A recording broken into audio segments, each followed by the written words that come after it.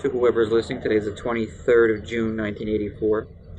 I'm Ed Van Istendal, Senior, and I'm speaking with Minerva Walton, my grandmother, who is going to be talking about her parents. And I'll prod as necessary. Well, to begin with, I am the youngest of three children. No, I'm not. I'm the middle one of three children. I have an older sister and a younger brother. I was born in Swedesboro. My sister was born in Swedesboro. My brother was born in Mullica Hill. Their names are? My sister's name is Edith, now Edith Conroy, and my brother's name is James Du Bois.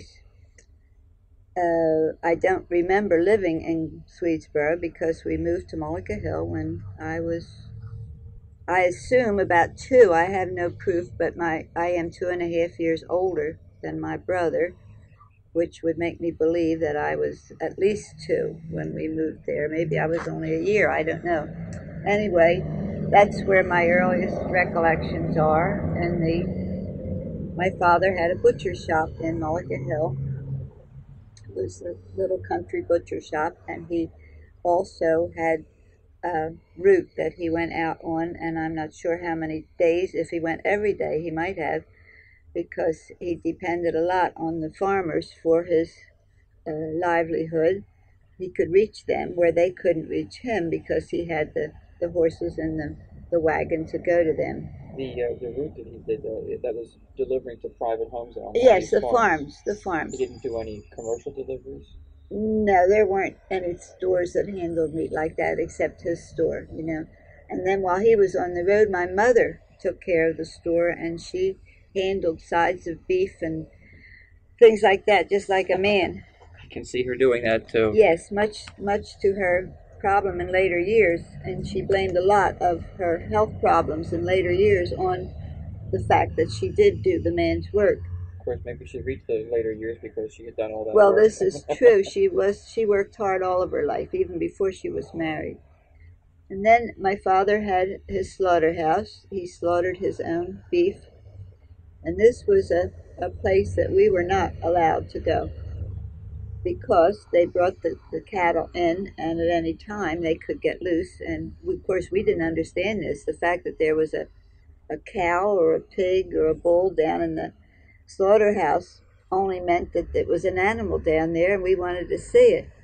In back of the slaughterhouse, there was a big pool. I don't know how many feet deep it was, but this carried off the remains and the blood and from the cattle when they were killed. My brother and I used to sneak away and go down and stand in the doorway.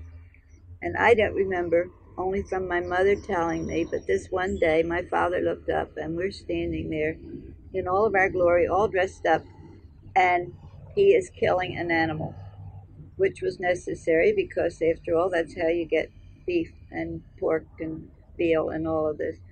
And he had the hose in his hand, and he turned the hose on both of us. And we went screaming back to the house to my mother.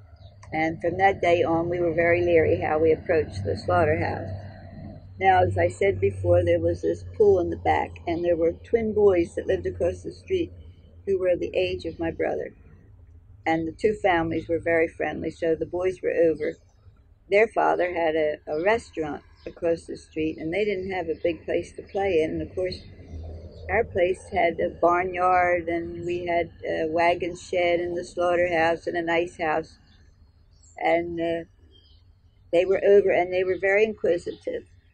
And one of them fell in this pool of horrible stuff in the backyard. Well, of course, there was a lot of screeching and screaming. My father rescued him, and after that, we didn't have any problem with the twins getting in around the slaughterhouse. Then my father went bankrupt, and we moved from. Oh, another thing I remember at the butcher shop, we had a big house, which is still there, and so is the butcher shop. They're now antique stores, and I have visited them and talked to the people who live there. And the twins, one day when my brother was across the street playing with them, they threw a bottle, and just as he stuck his head, it was a broken neck of a bottle, just as he stuck his head out the door, the bottle caught him right in the bridge of the nose, and just missed his eye by just a fraction. So he had to have the doctor and had to have stitches and whatnot. And then shortly after that, my sister, who was 6 years older than I am, she was skating on this pond which was in back of the house, and there was a fellow doing fancy figure eights on the ice, and she was belly flopping on the sled, and he skated back, and his skate caught her just above the eye. So they brought her home, and of course there was a big to do, and the doctor came, and she got so much attention, and this very handsome young man brought her home. So maybe it was the next winter, it could have been that same winter. I was sent to get my sister to come home to take her music lesson, and I was told not to fool along the way. Well, there was a nice hill there, and there was a boy that I knew, and he had a sled. And he said, "Where are you going?" And I said, "I have to go get my sister." So he said, "Hop on." So I hopped on the sled, and we started down the hill. And about halfway down, this old man stepped right out in front of us, and we flipped him right over the top of us. I fell off the sled, and the boy ended up with the sled into a telephone pole. So I got up, brushed myself off, and I knew I had done wrong. So I rushed down the hill and came to meet my sister. And when I met her, she screamed, "Look, she's bleeding, she's bleeding." And what had happened? I had gotten my eye cut. So I thought, oh, this is great. I'll have the doctor, I'll be petted and treated, and ice cream and all the good things. And wrong. When I got home, I really got my tail warmed. So they were the experiences with the ice in the eyes, and we all had our day with having cuts above the eyes. And then things didn't go too good, and my father went bankrupt. About when would that have been? Um, Maybe I was in the second grade, This would be about 17, 16. Yeah, about 1916, I think it could have been. Because we didn't leave Mullica Hill. We moved to another house right across the street from the school, which I thought was great. All I had to do was go out the front door and across the street to school. And I don't remember too many interesting things to talk about, except that I do remember that while we lived in that house, I had the mumps. Um, I can't remember. Oh, and there was the first bathroom. We didn't have a bathroom in the house where we were before, and I thought this was great. And much to my disappointment, we couldn't use it. It wasn't hooked up, so that was kind of discouraging. But we lived there, and we lived there until peace was declared. I was in the fourth grade when November 1918. 1918. I remember that distinctly. I remember my my school teacher, and she sang. She had a nice voice, and she sang, and we all sang. And incidentally, she was the woman who came to the viewing. Oh, okay. She was my teacher, Doris Williams. Pardon me. And then we moved to Glassboro. In the meantime, my father had taken a job with, no, I can't think of what it was called in Paulsboro. It was it's probably one of the oil companies now, but I can't remember what it was called. And they were bad times, and there were a couple of boats had sunk. And I remember one time my father came home, and he had this boat had sunken. It had a lot of children's shoes, and they had drifted in. And my father brought the shoes home, and my mother dried them out, and we wore them. We had to wear the shoes. And I can also remember that they were very stiff and hard. I would imagine. Yes, they weren't very comfortable. And then we moved to Glassboro. And When would that have been? Well, it was 1918. It was right after that because I was still in the fourth grade. Mm-hmm. So it probably was that winter. War, 1919. yeah, war was peace was declared 1918 November. So this probably was that winter because I was still in the fourth grade when we came to Glassboro, and my father took a job with the American store. What was then the American store? What's now Super Saver, Acme Markets, and in the capacity of a butcher. And then I was I went to the fourth grade, and I was very timid and frightened because I'd come from a little country town, and as far as I was concerned, Glassboro was a city. And I can well remember there was a boy sat across from me, and my feet didn't even touch the floor on the desk. And but the teacher that I had in the fourth grade in Glassboro was also, she lived in Mullica Hill, and her sister was also a school teacher. So I did have a little connecting link with the teachers. Yeah. So then we lived on Academy Street in Glassboro, and those were kid days. I mean, we played all kinds of games, and there wasn't a lot. There were a lot of interesting things happened there, but I can't. Oh, my sister got married while we lived there. That was a big thing. And then my father's brother owned and lived on a farm in Sharptown, between Sharptown and Auburn. And he also had a nice home in town in Woodstown, and he decided that he wanted to live in the house in Woodstown, and he wanted somebody to operate the farm. So he got in touch with my father, and my father decided that he'd try farming.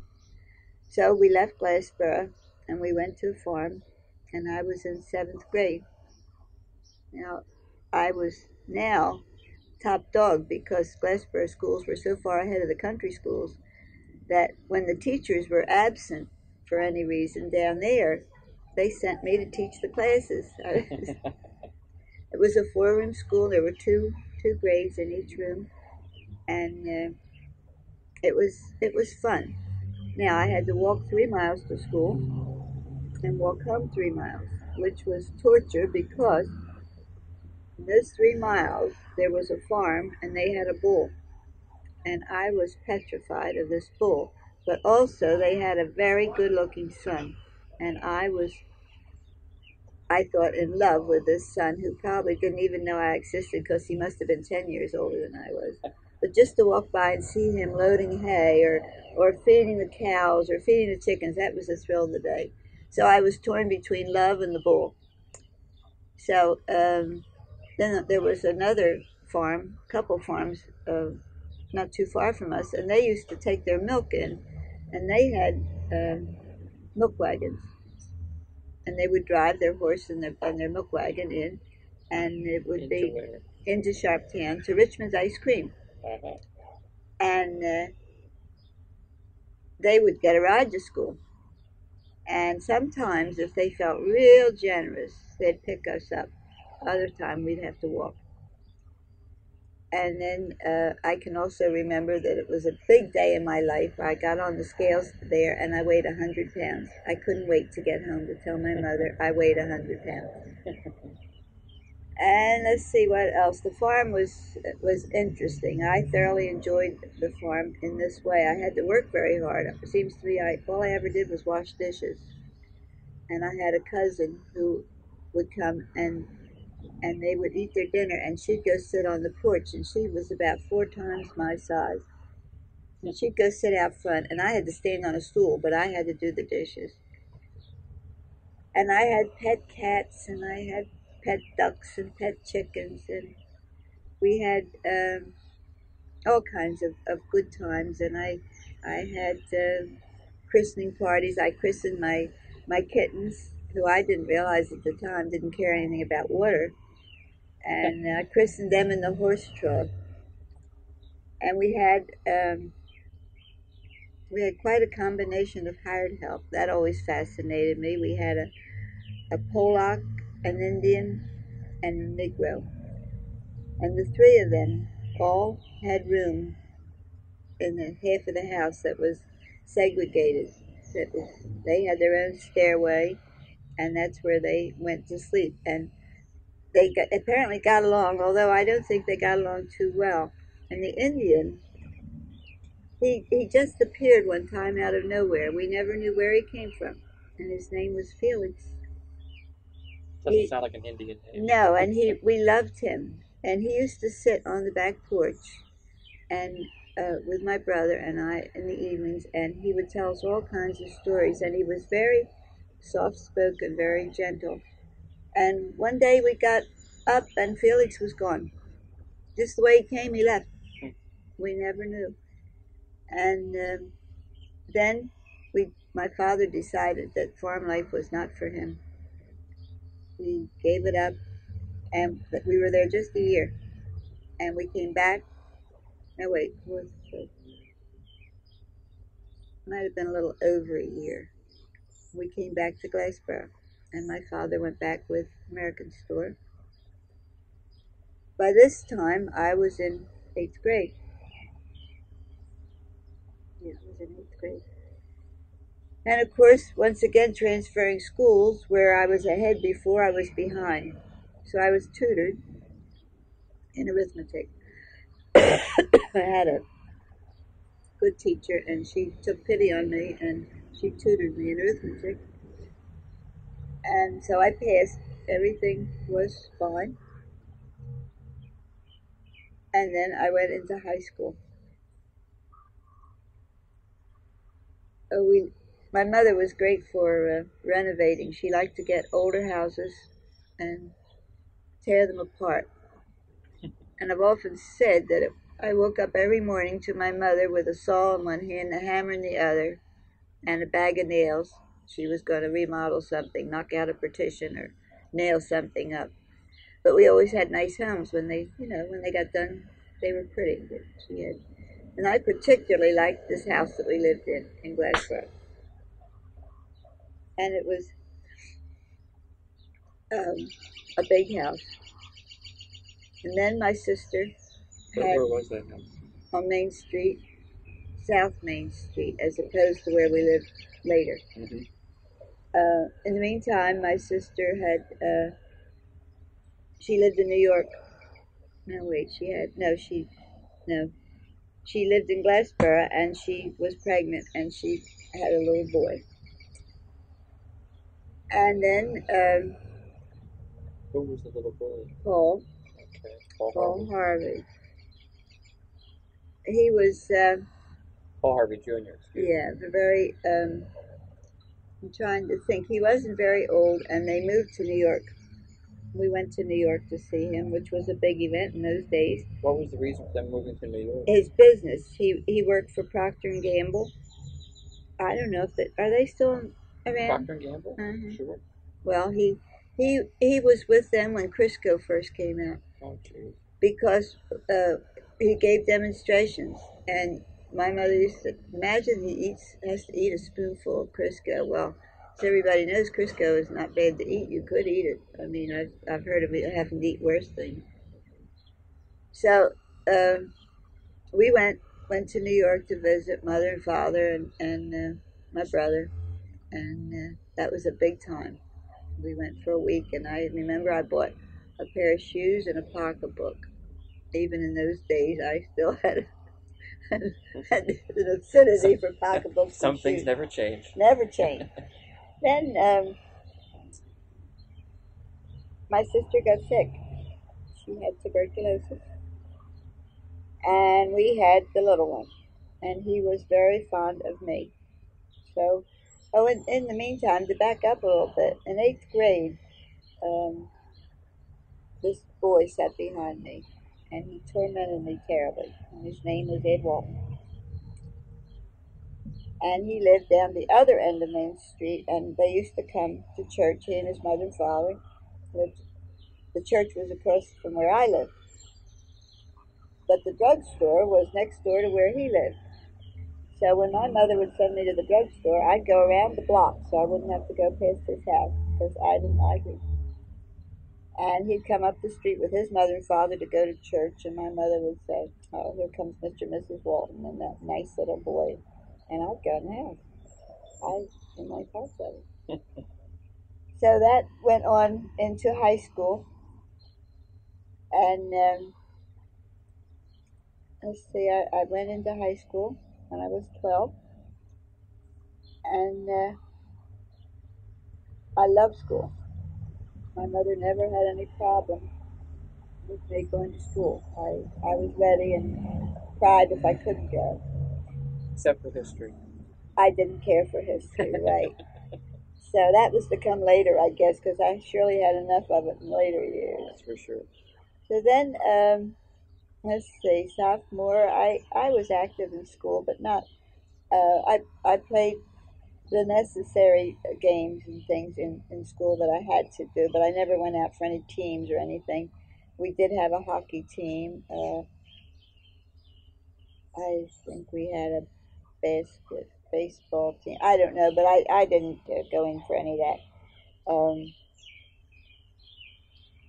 I can't think. I was really more interested in the school itself, and I enjoyed being in school. I enjoyed being with the teachers, and I had a nice relationship with most of the teachers.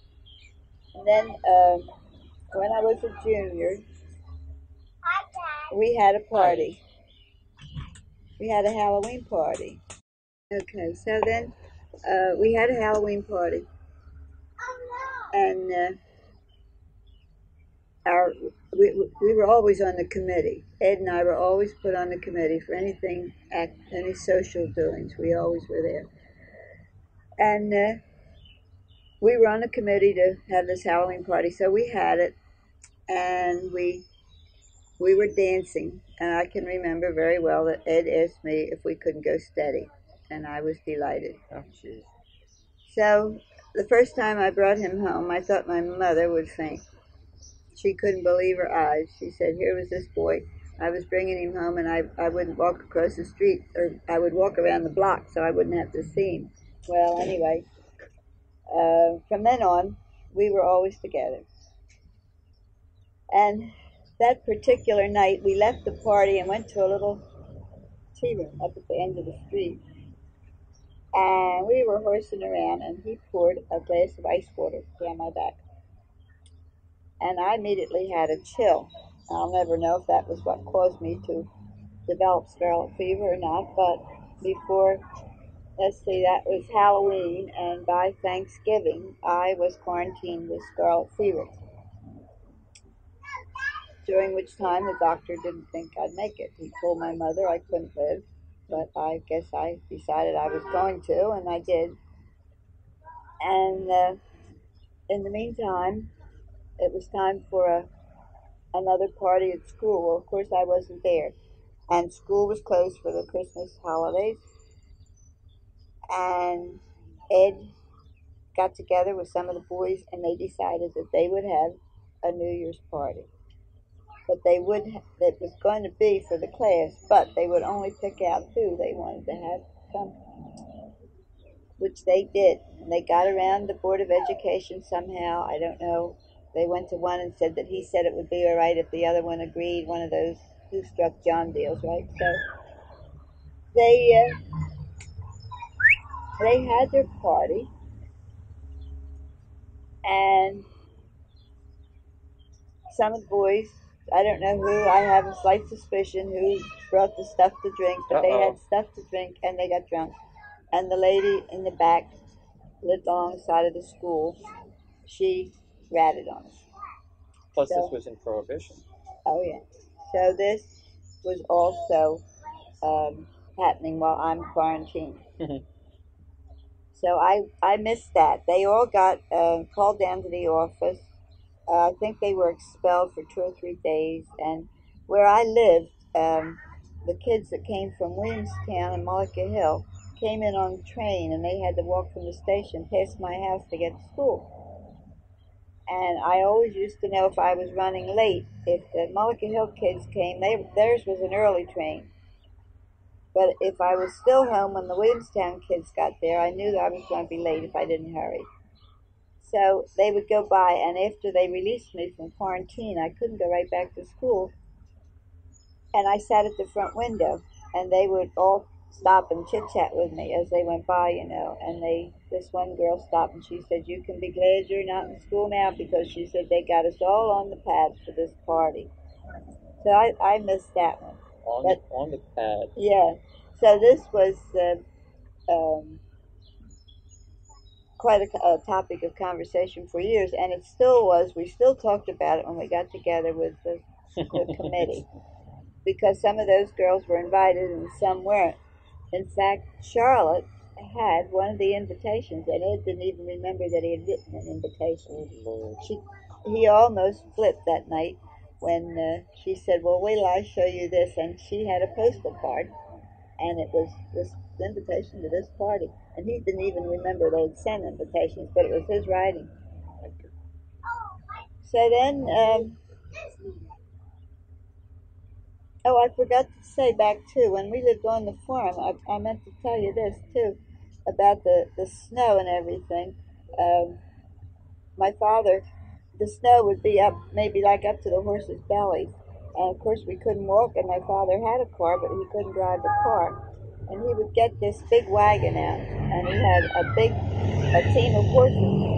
They called them big grays.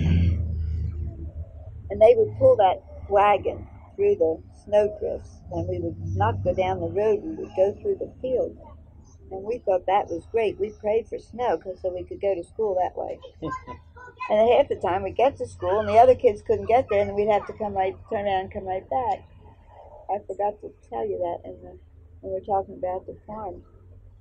And then we had, let's see, where was I?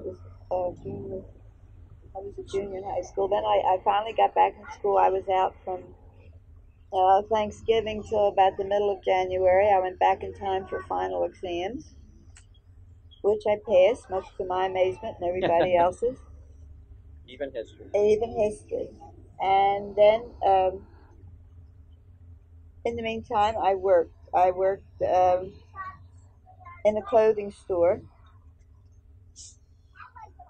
for a man named Kotler, who had a lot of influence on our lives in that he had this store after I was married, and Jane got Ed used to go there and buy her little things and bring them home to her on payday, little sweaters or a hat or something.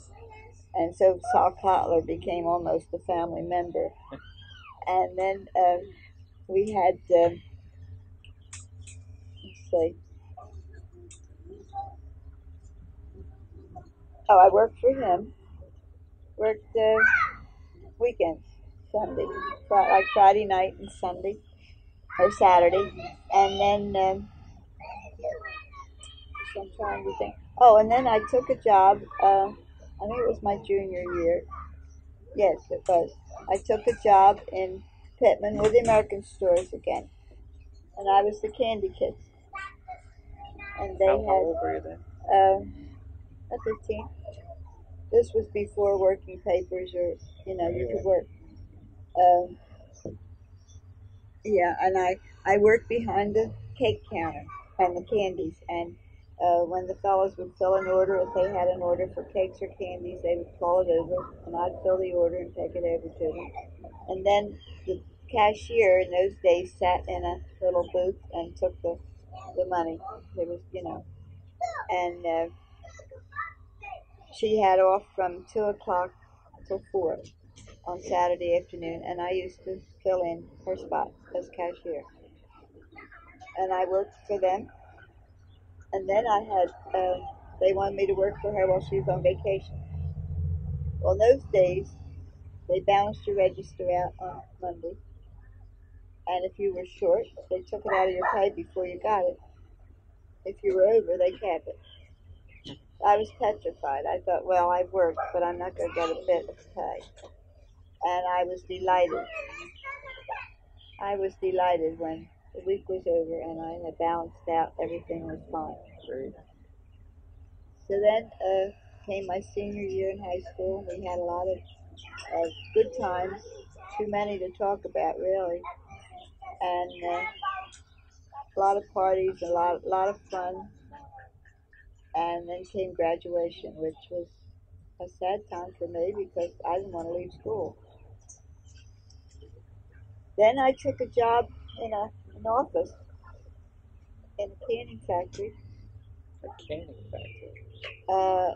This canning factory canned for everybody.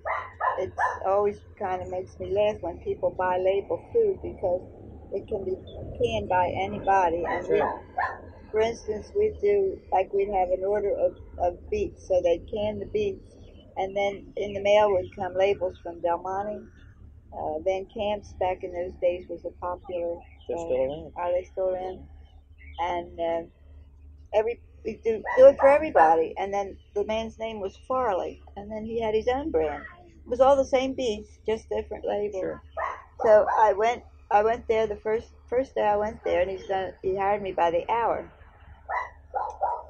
And he had an accountant do his books, and they were all screwed up. So he said to me, see what you can do with those books.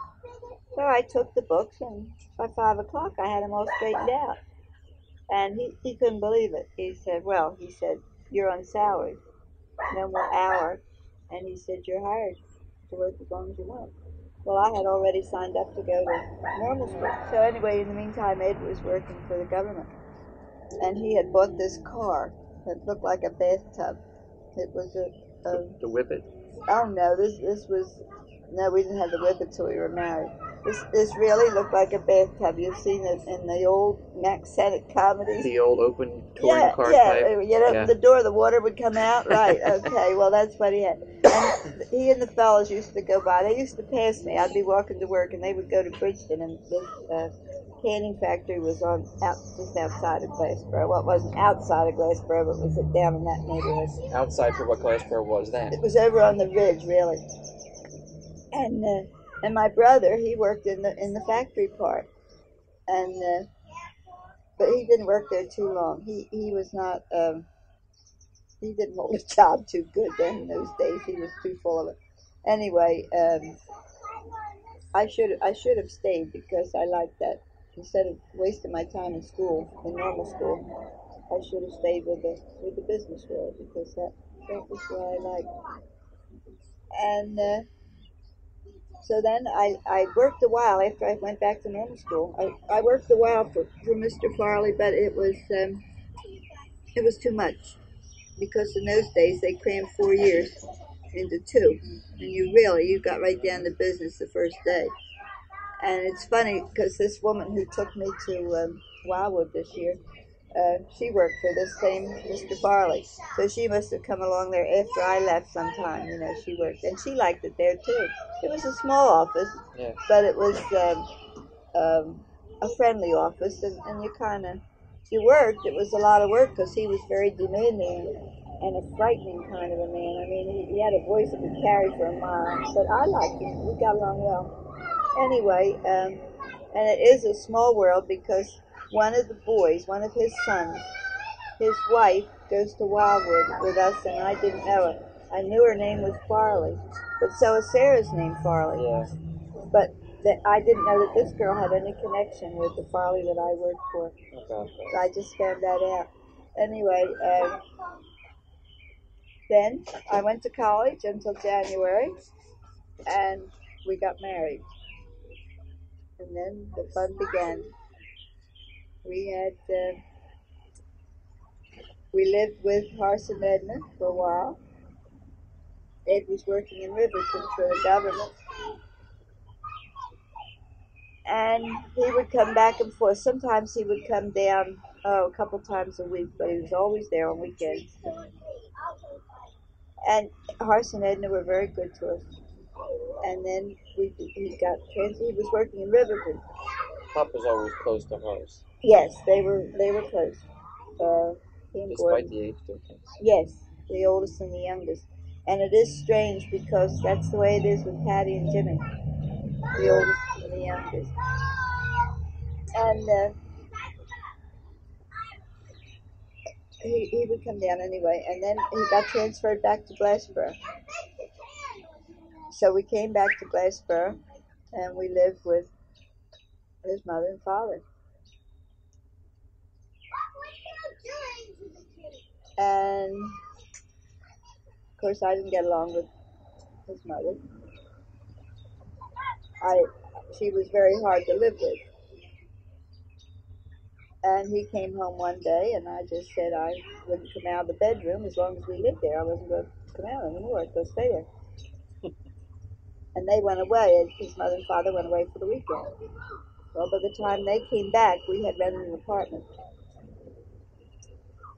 And that was in August, and we moved in. And in September, your mother was born in that apartment. And we stayed there until, let's see, she was born in September. That's the apartment that was across from the fountain. It's the Reeves building, which is not there any longer. They destroyed it. I'm trying to think. I had some frightening experiences there with her because I was just a child myself, and she had a convulsion one day there and frightened the life out of me. And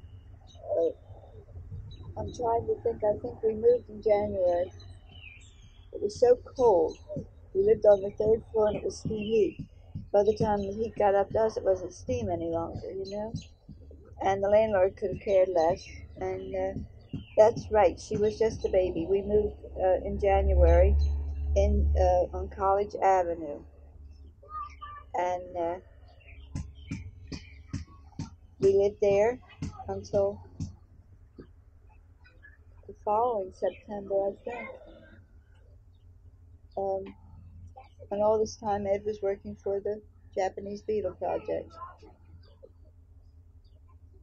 And let's see, I didn't know just how long we lived there because she was just starting to walk, so it must have been like like September. And the woman that owned the house lost it, and they put the house up for sheriff's sale. And I was afraid that we'd get put out, and the winter was coming on, so I looked for another place. And then we moved out on Chestnut Ridge into a little house that was brand new, and it was the wrong thing to do that we ever moved out of it. We should have stayed there. We could have bought it for $3,000. It was brand new. It had hot air heat. It had three bedrooms. It had a nice little kitchen with a breakfast nook, which in those days was very popular. Everybody had a breakfast nook. That was getting very trendy. It was a status symbol, you know.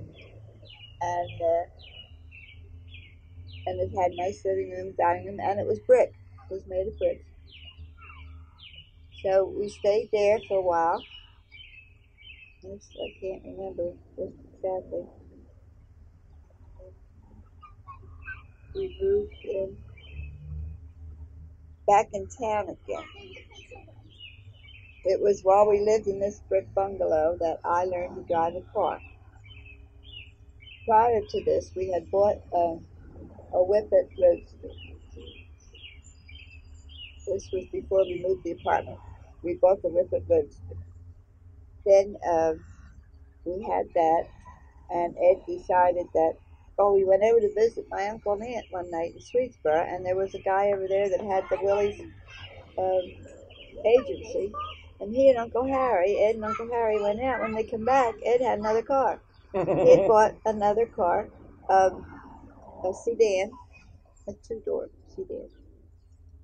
Just to back up for a second, the Whippet, if I'm not mistaken, that's the one he threw the milk bottle through the window by accident. I don't remember that. He was still with the government then, wasn't he? Yeah. The story he had told me was that he was sitting in the car, eating his lunch, and had one of these smaller glass bottles of milk, drank the milk.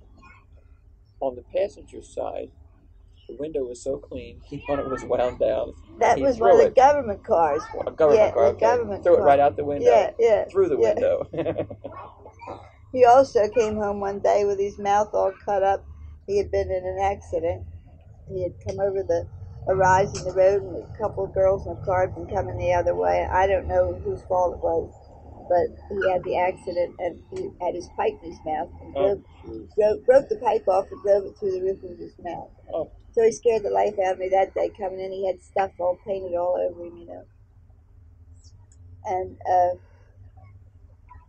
anyway, I learned to drive the car. And that's when I learned on the new car. We had just gotten it. So I took my license test. I went up for my driver's license. I passed the driver's test. Great.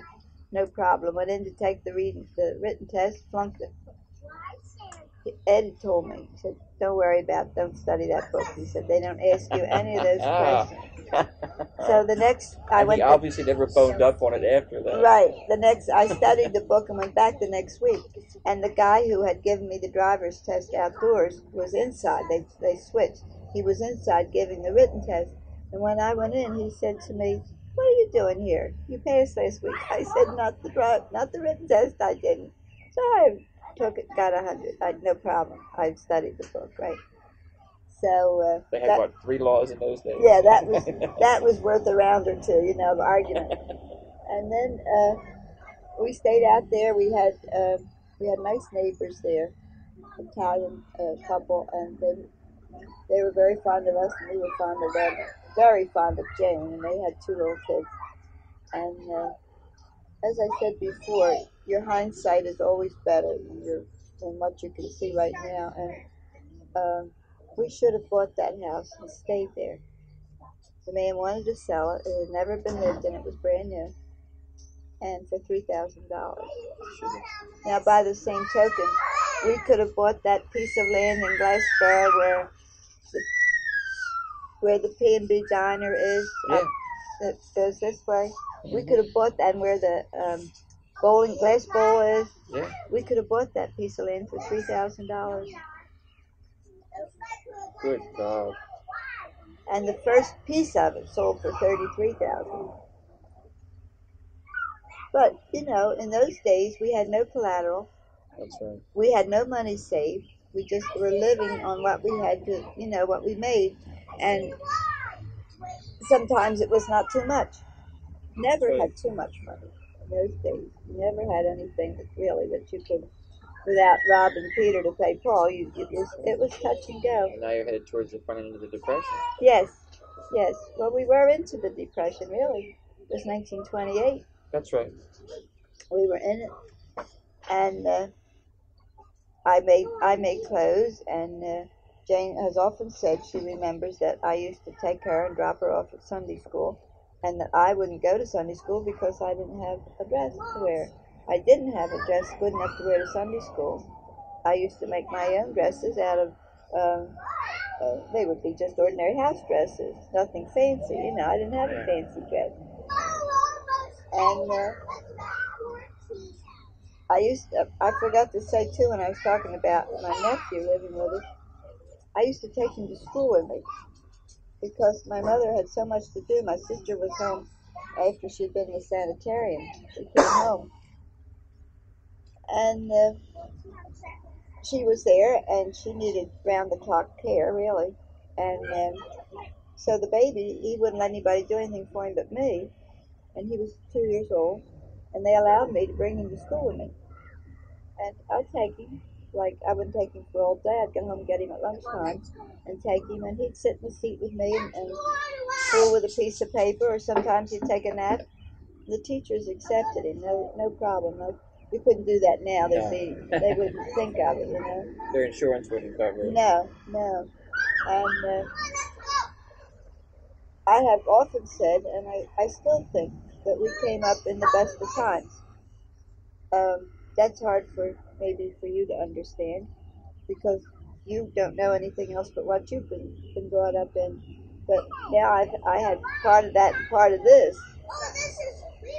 And I can see where I think we had the best of times, because the things that we did were, what I want to say, they weren't provided for us. We made our amusements, you know. As Dickens wrote, they were the best of times. They were the worst of times.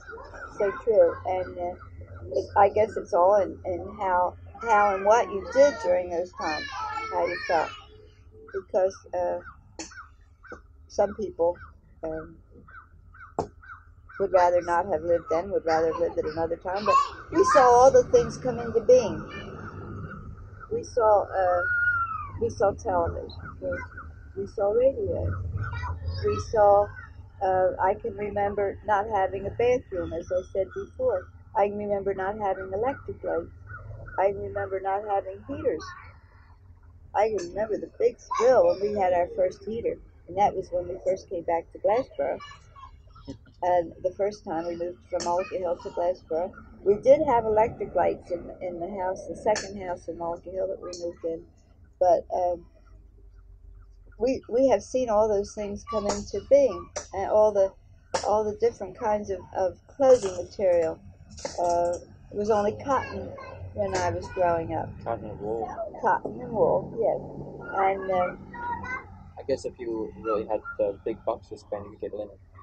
yes, because my mother had linen dish towels. I can remember that. She would save and buy linen by the yard and make her own dish towels, but she would have nothing else but linen. And they were beautiful, and they washed up, just gorgeous. They were, and lovely to dry dishes on. First time she came to my house, and I had a terry cloth. She said, "Well, this belongs in the bathroom." I said, "Well, no, it don't. That's what we dry dishes on." And so as I look back and I think of all the good times we had and the bad times, we had a lot of bad times. It was all worth it. And then we went on. From there, we moved. Let's see, we were out on the ridge, and we moved back in town. And then I don't know. That house was small, and I just didn't particularly like it. Although it was nice, your mother was little, and it was all fenced in. The yard was all fenced in, and that was real nice. But I'd get the bug every once in a while, and I'd go house hunting. And I went out back on the ridge on the same road where we lived in the brick bungalow, and I saw another place that I liked pretty well, and it was bigger. So we moved back out on the ridge, and we didn't move because we didn't pay the rent. We paid rent, but it just was one of those things. And that was a nice place. That had two nice big bedrooms, and it had a bathroom, living room, dining room, kitchen. Had a finished basement. Had big porch. Had a garage. Well, we lived there, and then Ed had to go down south for the summer. Well, he left, and Jane and I were alone all that summer. And that was the year she was going to start school. So she started school, and we only had one car. So I had to take him into work in the morning. Then I'd come back and I'd get her. I'd take her into school. I drove, I think we figured out like 12 miles a day just delivering him and Jane. You said he worked down south? Yeah, he worked for the Beetle down south. Whereabouts down south? He was in Virginia. He was in West Virginia. So where would you be driving him? The train? No, this was when he came back then. Oh, okay. I would be driving him from the ridge into town. And, that summer I had the car. Now this Whippet, this was funny. This Whippet had a steering wheel control. Had a button in the middle of the steering wheel. You pulled up on it to start it. You pushed down on it to blow the horn. You turned it, I don't know, one way or the other for your light. So everything was controlled. Classic. Okay. So I started out this morning in the car. Well, if you pull up to start it, it had it wasn't called a mainspring. That thing had a name. It was a spring of some kind. Well, if you pulled up on it just in a certain way, it would snap. Okay, so that's this one. This all happened in one day. I pulled up, it broke. Okay, so I had to call the garage. They came and got the car. In the meantime, they dropped me off at my father's store. I don't know what I could have been doing, that I had to have a car that day. So my father said, take our car, which was a Ford. I took that, and his car had the same kind of a thing, only his was on the starter on the Ford. I broke that. So now I got two cars in the garage, right? He said, take the truck. He had a delivery truck. And do you know, I broke the spring in that delivery truck 3 in a day. And the fellow in the garage said, I think you've had it. I said, I think I have too. Well, by that time, my car's fixed. Time to buy a horse. Yeah. I was furious all in one day. Ed could never understand that. Don't know how you did it. So then every time it would happen and he was driving, I'd say, don't know how you did it. But he never did 3 in one day. But that was a record. There must have just been somebody sitting on my shoulder. Then, let's see, then where were we? We were out on the ridge. And so we decided we'd better move back in town. So we moved back in town and lived on West Street. And that was a double house. And Jane had, we had Fluffy, little German Spitz dog. And when we're moving from the ridge into Glassboro, I had the car full of stuff and was bringing it in. And she's on the back seat with the dog. And all of a sudden she hollered, oh, that hurt. And I said, what happened? And she said, Fluffy scratched me. So I said, well, take her away from your face. Don't let her scratch you. So we went on, we moved in, and the kids from the neighborhood were in, and they were playing school, the little girls. And my mother was there to help me, and she said, I'll take Jane up and give her a bath so she'll be ready for school in the morning, and you won't have to stop. And she wasn't upstairs very long. She came back down. She said, I can't give her a bath. She's covered with chicken pox. So I thought, what a way to go into a new neighborhood. You've got the neighbor's kids all in playing with your kids. She's got chicken pox, right? Well, as it happened, nobody got them. But she had the chicken pox. So then we stayed there in that house. And for quite a while. 4 years, I guess. And Ed, in the meantime, Ed lost his job with the government. I never asked any questions. I never knew why. And there was no notice. It was like he came home tonight. This is it. He's lost his job. Those would have been about 1932 still, right? Jane was in the 5th grade. Of course, she was that far along. Uh-huh. This is up in the mid-30s now. Uh-huh. Roosevelt's administration. Yeah. So then he took a job selling cars, selling Fords.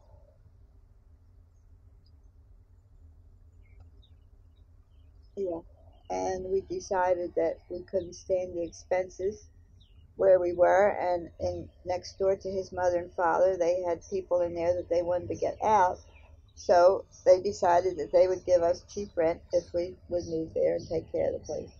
That's what we did, and that's where we stayed for 28 years, in the big house. And we paid cheap rent, but we did our own repairs and took care of it. And it was from that house that your mother got married. You boys were born. I guess that held a lot more trauma than any house we ever lived in. There were more things happened there. My father died while we lived there. My brother-in-law died while we lived there. There were a lot of things, unhappy things happened. There were also a lot of happy things. Your brother-in-law being Paul Harvey Sr. Paul Harvey Sr., my sister's husband. And I went to work from there. First of all, I worked for Abbott's Drugstore during the war because the fellow who had the job was called up. Pardon me. And then he came back and he wanted the job. By this time, Jane is a senior in high school. He came back and he wanted the job, so I left. And after I left, he quit too. He didn't want the job after all. But I didn't go back because in the meantime, they had asked me to come to work as a checker in Acme Markets. So that's when I started to work. And I worked for 14 years for the company. There were a lot of good times, a lot of bad times mixed up in that too. And then in the meantime, after we had moved, Ed got the job on the bridge, which was our salvation. It was not until then that we ever really saw daylight, got our noses above water, so to speak. We did finally have $5 to call our own, but we could, if we wanted to spend it foolishly, we could. And that job also had its disadvantages. He had to work shift work. He had to work weekends, but we managed, and we started our climb upward to where we got to up to this year from then. And with both of us working, and we got out of debt and have managed so far to stay out. But there's been a lot of strange things happen, and I don't know. Can you think of anything that's happened that you want me to talk about that I didn't touch on? Well, a couple of things that you might want to Okay. draw out. One person has been the story that is in my direct line, but that I never met was your father. Yeah, well, true. My father died in 1945, so that was he died before your mother. He died the year your mother graduated from high school. Uh, he was quite a guy. I the only way I can describe him is that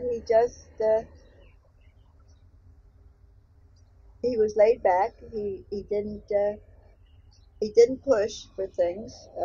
He was happy with his pipe and his old pants and his shirt and a sweater if he was cold. He didn't care about clothes. He was a gentleman. He was not loud. He was very quiet. And the pictures I've seen, he was a round man. He was round. He was fat, and that was his downfall because he could not. The doctor would put him, uh, take him off of liquids, and the man would just he would lose weight while you're looking at him.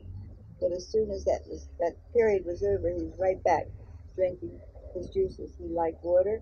He my mother was one to make molasses cakes, molasses cookies, and I've seen my father take maybe 4 molasses cookies and a glass of ice water and thoroughly enjoy it as much as you would beer and pretzels or wine and cheese or whatever. Cold ice water and ginger cakes, molasses cake. Um, he liked food. He liked good food. He liked meat. He had meat every morning for breakfast. Either it would be a chop or it would be steak, it would be ham. I never knew what it was to see a steak less than an inch thick and bright red. The butcher's daughter. Yep, and I still like my meat that way. But he was, as I say, he was a gentleman, and he and my mother were matched well because my mother was fiery and she had a temper. My father never held a grudge. If you did something that he didn't like, he'd tell you. But he'd be your friend. He was not a vengeful man at all. And that's one of the reasons that he couldn't get along with his brother on the farm. My Uncle Morris was a hard man, just the opposite of my father. Now you did know your great grandmother, so yeah, you knew that she was feisty and she lived it to the extreme. she's the one that told you want me to tell the tale about the ghost. She told me this because this was long before I was born. I think it happened in Merchantville. They lived in this house. And she said every afternoon at 4 o'clock she heard somebody shake a rug from her upstairs window. And she said she would go look, and there wasn't anybody there. She'd come back in and she could hear the rug being shaken. Then in this same house, she had a broom at the top of the cellar steps that she swept the steps with. She'd sweep the steps every day. She'd put the broom at the top of the stairs, and in the morning, the broom would be down at the bottom, not laid not on the floor. standing up. She said she never could understand it, but she knew somebody, and it wasn't she nor my father. That's all there was in the house. My father wouldn't have taken a broom downstairs. He'd fall over first before he took it down. So that's the story she told, and I have to believe it because she wouldn't have made it up.